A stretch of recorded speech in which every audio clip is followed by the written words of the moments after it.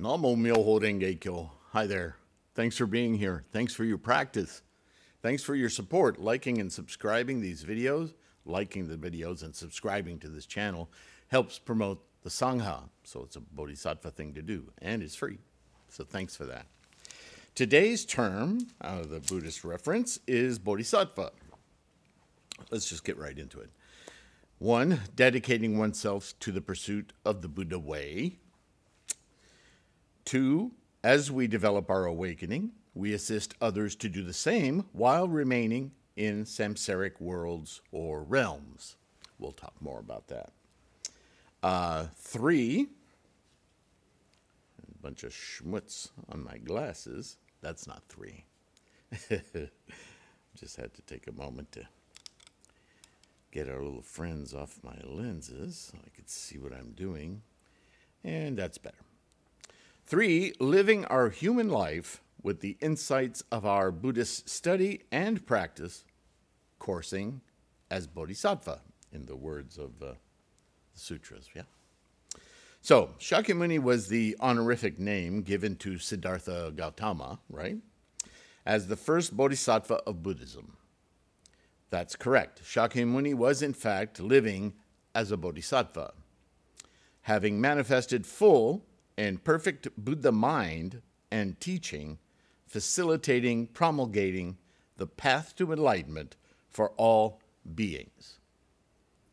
And so he was referred to as Shakyamuni, Shakya being of the Shakya clan, Muni being great sage, so great sage of the Shakya clan, Shakyamuni, who is a realized Buddha mind, but because he's still a human here to interact with us directly, he is actually a bodhisattva, a fully enlightened bodhisattva. A bodhisattva being a human being, a living being, who is coursing through the world fully enlightened, Buddha mind, all the time. Right? So, given the title Buddha to indicate his accomplishment, but he, in fact, because we know Buddha is a mind state, not a human, as a human, he's a bodhisattva, what we all aspire to, yes? All right.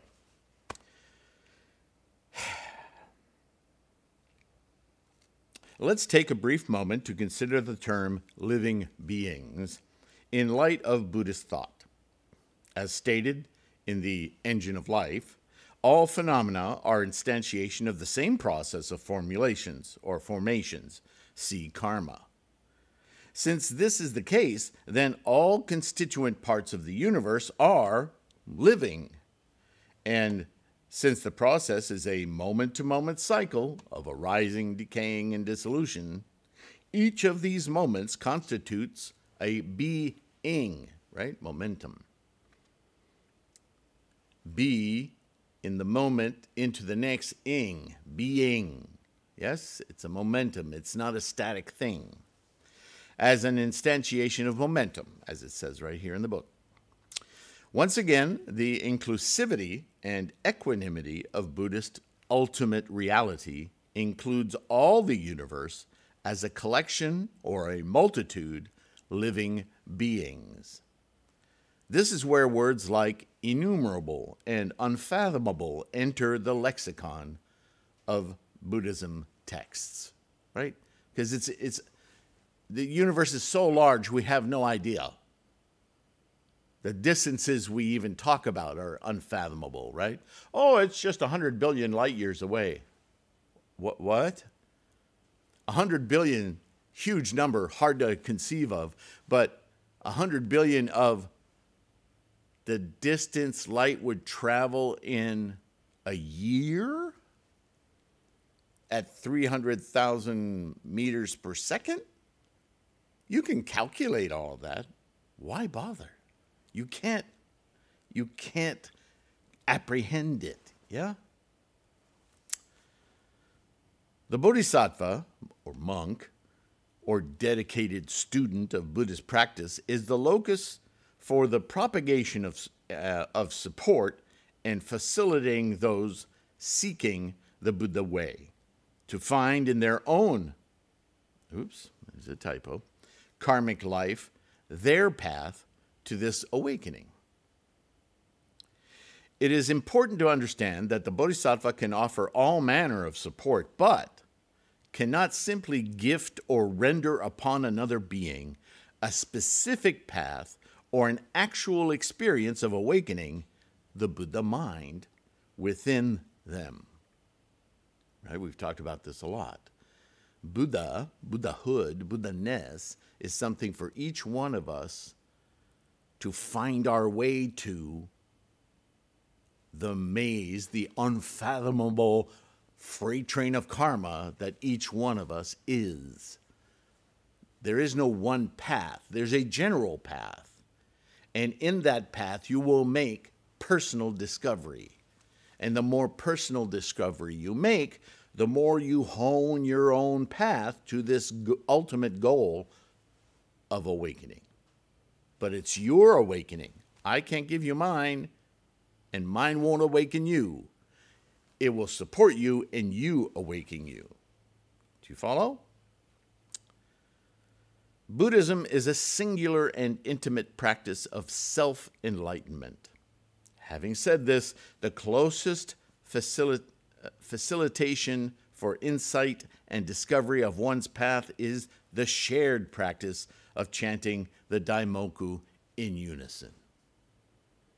That is the closest you and I will come to sharing Buddhahood, albeit through our own mental portal, our own personal Gohonzan. Yeah? Many in body, one in mind.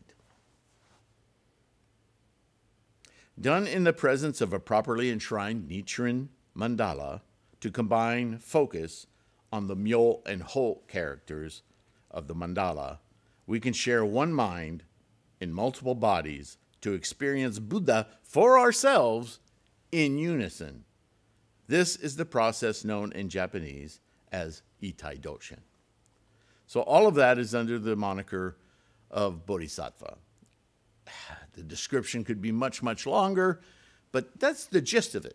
A Bodhisattva, a student, an avid student, a dedicated student of Shakyamuni's teachings, using in our era Bodhisattva Nichiren's insights and doctrine to correctly practice what Shakyamuni is teaching, right? And to inculcate in our minds as much as possible throughout our day Buddha-ness, the Buddha mind, the Buddha awareness. And with that mindset, influence our environment. Propagation. Just chant, right?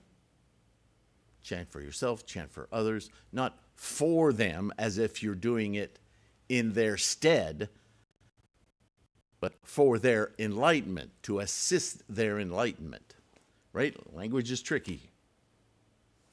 So let's understand that correctly. All right, a lot of people would not have conceived that Shakyamuni was in fact the original Bodhisattva. But that's because of the misunderstanding of what Buddha is. Buddha is the mind. The human, the living being on earth is not an enlightened mind with legs. It's a human in the samsaric world, but coursing through that world solidly in the Buddha way. That's where the way comes from, right? Applying Buddha-ness, Buddha awakening to this samsaric existence. Make sense? And this is our charge, right? In the Lotus Sutra, we, the Bodhisattvas from under the earth, from beneath the earth, meaning future Bodhisattvas growing into the future like plants, right? A seed is placed in the ground, and it works its way out of the ground and flourishes. So we are those bodhisattvas in this era. Nichiren being our bodhisattva, right? Who saw the Buddha way and taught it to us. And we, as Nichiren implores us to do, are emulating Nichiren. This is all about bodhisattva. Yeah? All right. Thanks for listening. I've got to change some typos in this. Constantly working on this book. And yeah, it's up to about 184 pages now. I've included some terms from the meditations in the liturgy, things like Shoten Zenjin. I forgot, people often ask, what the heck are the Shoten Zenjin besides these naming conventions? Yeah. Self-manifestation, what does that mean? Yeah, that's in the book. So I should probably maybe put out another picture of the table of contents so you guys can see how the book is growing and the terms and words that it's including. I'm hoping to make a real contemporarily useful Nichiren doctrine of Shakyamuni's Lotus Sutra practice in modern terms to facilitate our understanding. Not another dictionary of terms that has all the ancient descriptions of flowers and all of that. That's not useful for our... This is supposed to be a pragmatic, practical practice. That's what Siddhartha set out to do. It should be easy for anyone to do. It should be entirely pragmatic. It's about living this life well. So just give me some instruction, right? Don't cloud it with all this mythology and folklore. Sometimes it's helpful to know little stories. I provide analogies too, but all in the service of helping each one of us get insights. So that's what gives you confidence, right? How can you attain resolve and confidence and determination in single-mindedly meeting Buddha, if you're not quite sure? Nichiren talks about it all the time. So hopefully this Buddhism reference book will be another tool to help accomplish that.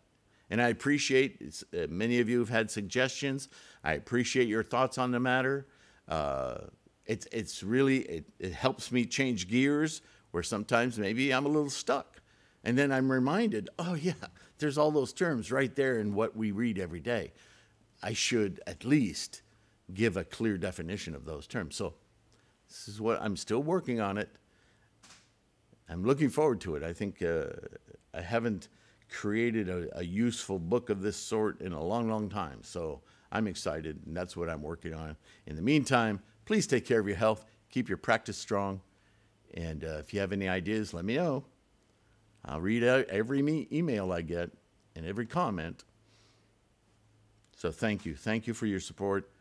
Patrons, you guys are amazing. I couldn't be doing this without your assistance. So whether it's through Patreon or it's PayPal, however you are helping to support this effort, you are definitely a bodhisattva, yes.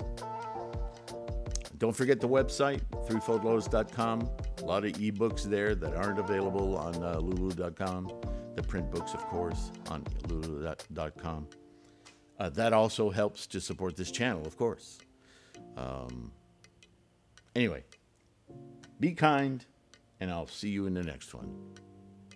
Bye for now.